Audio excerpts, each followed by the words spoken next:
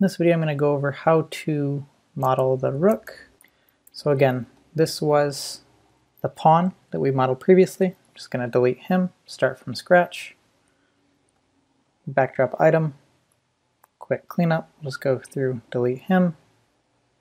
Let's throw this rook right in the scene. Again, that's going to come in at world center. I'd like another thing at world center. So left click, sides 12, segments 1, right click. Again, one thing that I did was I have a pen, so when I right clicked I twitched a little bit, which changed my sides from 12 to 11, so I just want to hit 12, hit enter. Now I know that I have 12. Again, that was my mistake when I clicked. I just twitched a little bit. So again, make sure that says 12. Spacebar to adopt the tool. Other thing I can do, select all the polygons going around. Make sure that that says 12. Again, with this, we want to make sure that we have a good even amount because we need to make these little towers. And if we have an odd amount, there would be two of these little towers kind of touching each other as opposed to being spaced apart. And we'll see that here in a little bit. So again, relying on our front view, scale him up, get him into place. The other thing, I want to move this backdrop image a little bit. So to do this, I'm going to hit item mode, select my backdrop image, W to move. And now I can just move him over a little bit. Because again, when I cropped this image, it wasn't 100% in the center, but this should work just fine. So switch back to our mesh, just best practices. Let's double click our mesh, name this Rook. Actually name it Rook. There we go. So M for material. I'm gonna make a new material, call this one Rook. Shading tree. Have the pawn material in here, really don't need that. Ideally I just would have started in a new scene, but that's okay, it's good review. I can delete that other material just by right clicking and hitting delete. Material transparency, set that to 30%, now I can see my image underneath. So again, this one I'll do quite a bit, this one and the king I'll do quite a bit faster than the pawn piece. So middle mouse, scale up.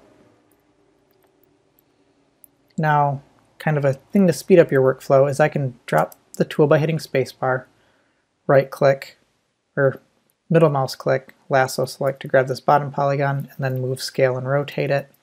But, let's undo this a few times. If I am in polygon mode, middle mouse click, grab this one, have this polygon selected, I can move it up, scale it up. Now I want to quickly move this one. I can hold the W key down, so now I'm in move.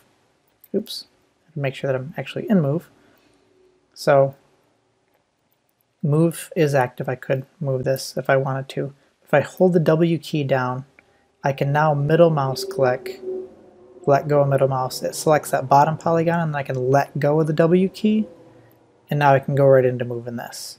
So again, you have to go from moving a polygon to moving a polygon. It's a little bit more of an advanced technique, but again, if you don't want to do that, escape key, middle mouse, grab, move.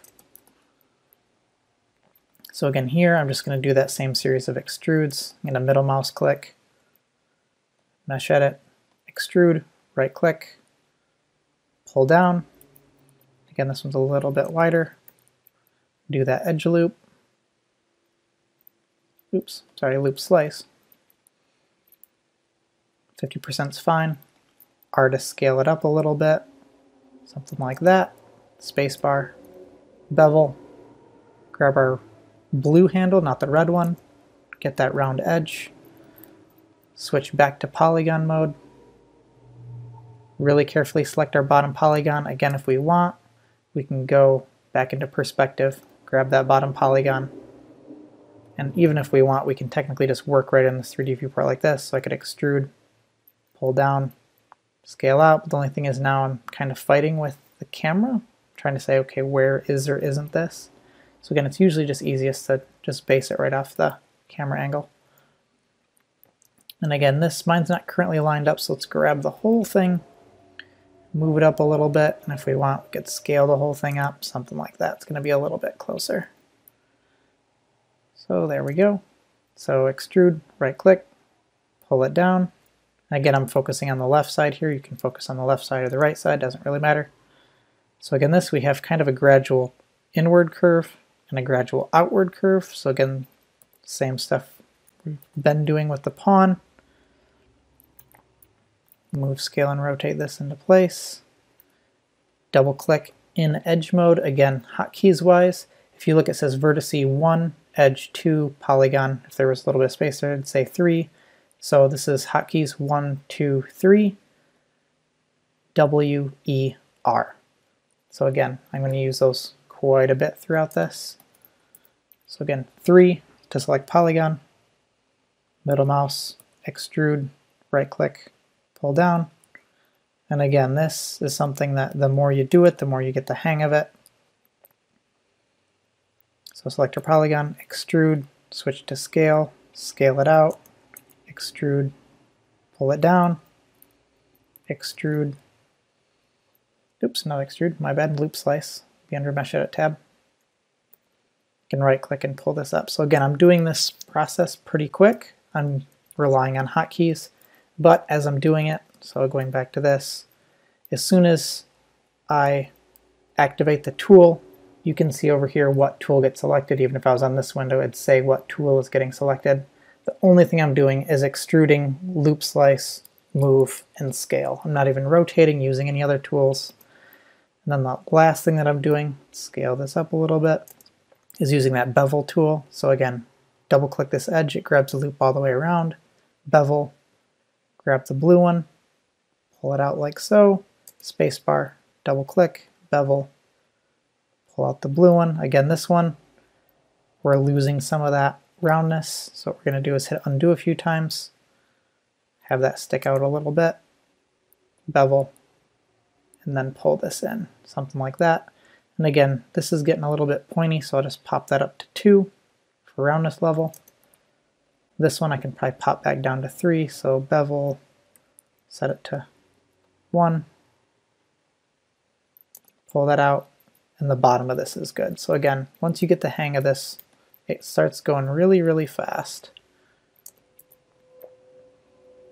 And again, if I'm going a little bit fast for you, I'd say jump back to the pawn video and watch that. Because again, this is just move, scale, rotate, extrude, extrude, extrude. Just a whole series of using the same exact tools over and over again. And again, this is on purpose. You guys can kind of get exposed to doing this. So again, this little section I did while I was blabbing. And again, it's handled just like down here. So the top is going to be a little bit more complicated. Again, we're going to try to simplify it a little bit. We want to have a few little crowns with little spaces in between. So let's turn this off.